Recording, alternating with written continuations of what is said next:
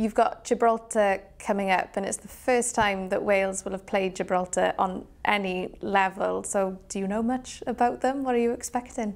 They're quite similar to Moldova we had at the last camp. They go quite low in their shape, they defend, hard to break down, but we've prepared, we just need to carry out on the pitch now.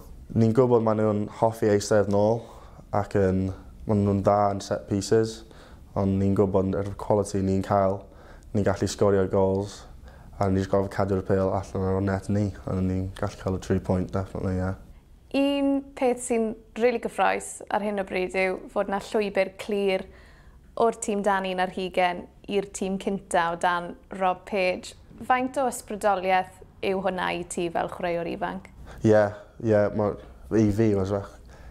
Cos if ti'n gweithio'n galed a chwarae'n dda, ni'n gallu cael chance, a dyna'r beth mae pob chwaraewr eisiau just cael y chance, a ni'n gwybod if ni'n neud chwarae dda, gweithio galed, ni'n gallu cael y chance. It's mad to think really that we're one step away with the 21s, we're one step away from the senior team, so that's obviously, that's a dream of mine to be involved with the first team, and it obviously is with loads of the boys, so that's the aim. I've been involved with Wales since the younger age groups, under 15s and stuff, so every time I've got called up I've been buzzing, so it never changes.